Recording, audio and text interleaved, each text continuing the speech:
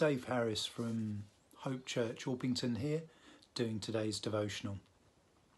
So today we're going to look at Genesis 19, verses 1 to 29. In my Bible it says Sodom and Gomorrah destroyed. I have to say I've really struggled preparing a devotional from these verses, and I've read through the verses lots of times, read commentaries. They are really difficult verses, and for me I still have quite a few questions over the context and the culture and some of the things that happen in these verses. But because this is a devotional, I want to encourage us in our relationship with God, and there are three things I think just to pick out of these verses for us to think about today. So the first thing, and it is a sobering thing, is that judgment from God is coming to all of us. God's judgment fell on Sodom and Gomorrah, and that judgment was a result of the people who lived there's actions.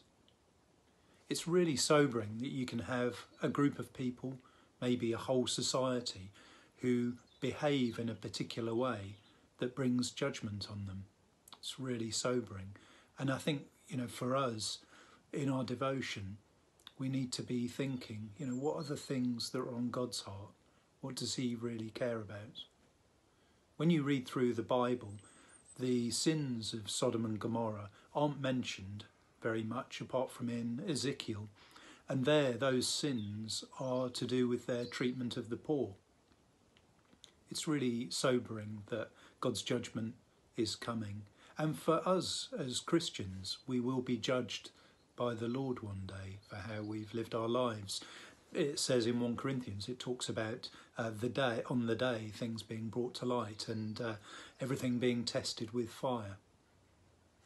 We don't want to go through life just terrified, but I have to say I am frightened of the judgment of God. And the book of Proverbs says that the fear of the Lord is the beginning of wisdom, and I think a healthy fear of God's judgment is good, and it would keep people out of perhaps making some of the mistakes that they make. The second point, and really what I want to focus on, is that God doesn't sweep away the righteous with the unrighteous. And that's why today's devotional is entitled God Rescues Lot, rather than Sodom and Gomorrah destroyed. In the chapter before, we see this dialogue between God and Abraham, where Abraham asks God very humbly, if there were 50 people in a place, would you still sweep it away, the righteous with the unrighteous? And God says, no, I wouldn't. What about 40? What about 30? And Abraham then, one last time, says, yeah, but what about 10? And God says, no, for the sake of 10 righteous people, I won't sweep them away with the unrighteous. And I think for me, that's the heart of these verses today that we're looking at. It's not so much about the judgment of God as it is about God rescuing the righteous from in the middle of that. And that's something that can be really encouraging for us. When we read these verses, the behaviour of Lot it raises questions for me. When he offers his two daughters, I've got two daughters, I wouldn't offer them to be raped by a crowd. I think, to be honest, I'd probably, it's not really like me, but I think I'd probably try and take on the crowd myself and fight them rather than giving my daughters to be raped. It's just like, what is going on there? But Lot had a relationship with God, and for all these things that we perhaps don't understand, actually his relationship with God was the key thing.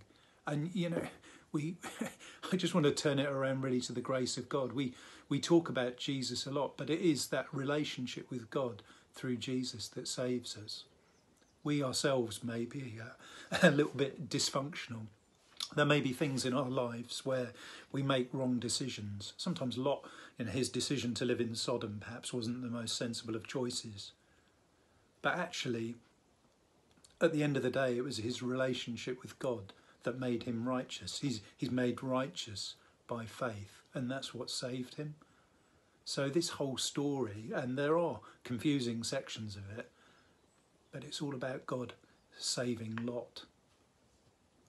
Finally, I just wanted to finish. In this story, there are righteous people. The future son-in-laws of Lot were actually offered salvation, and they thought Lot was joking about the judgment of God, and they laughed at him. They chose to ignore this offer of salvation. They could have been saved, but they thought it was a big joke.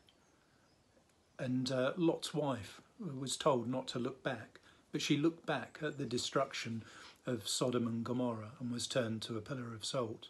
She had a choice. She was made righteous. She had that offer of salvation, but she chose instead to look back, and she was turned into a pillar of salt. And for us, when God tells us to do something, let's be careful that we do it rather than thinking of it as a joke or sort of optional.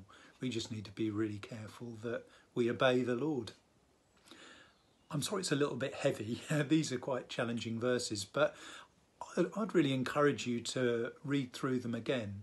And where you've got questions, mull those things over and ask the Lord, God, why did this happen? Why did that happen? And see what God says. Bless you.